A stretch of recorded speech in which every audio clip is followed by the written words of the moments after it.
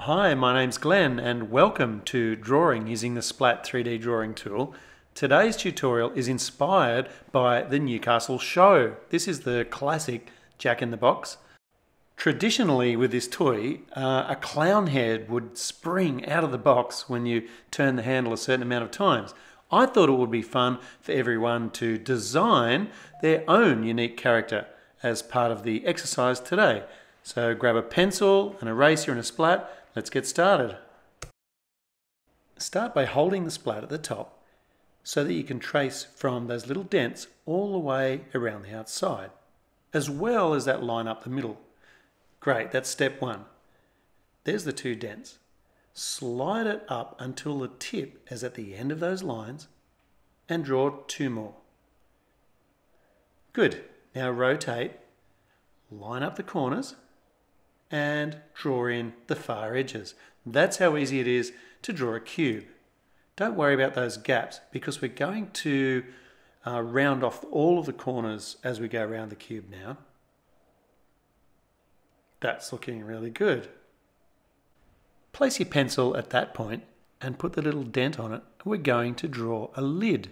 So trace 1, 2, 3 lines and hey presto, that's a simple lid.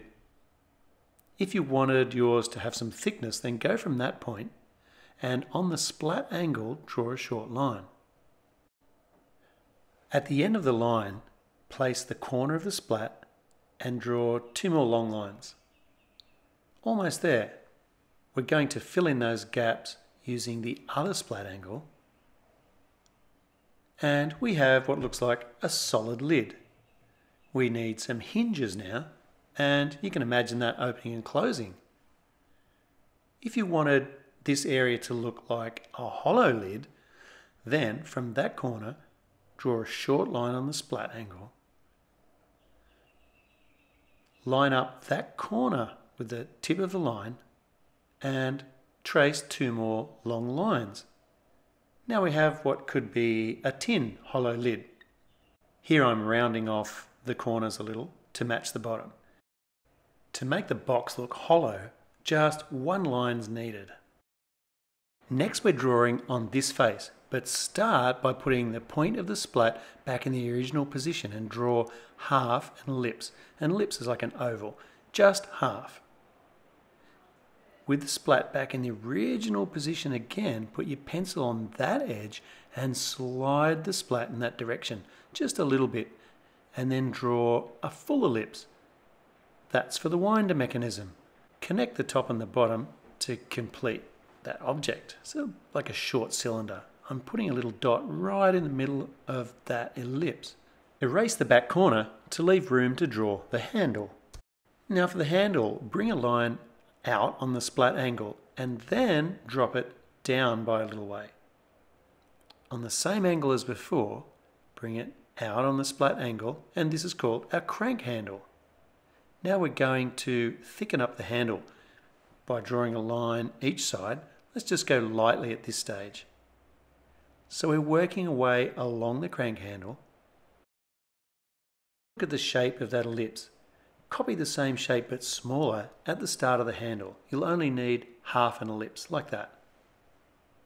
Next we make the handle look like it's made for some bent rod by curving the corners, a little curve on the inside and a longer curve on the outside of each elbow. Good. Now we'll darken that in. The lines that I erased before, I'm going to replace the splat and draw those in again. That's looking really good. I'm going to first draw the head of my puppy and then link it with a spring into the box.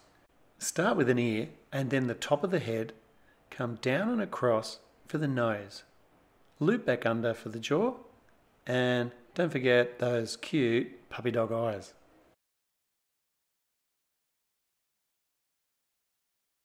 Now it's time to join your character's head into the box. So we'll put the splat ellipse underneath and trace just half. Now move it down about 1 centimeter and rotate it slightly each time you move it. Keep going like that until you disappear into the box.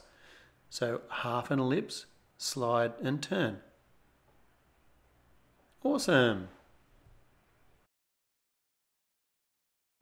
Some curvy action lines like this show that it's springing out of the box. Now choose the coloured pencils or textures that you like and go ahead and colour it in. Thanks so much for joining in today. I wonder what you'll design in your Jack-in-the-Box drawing. Have fun. Bye.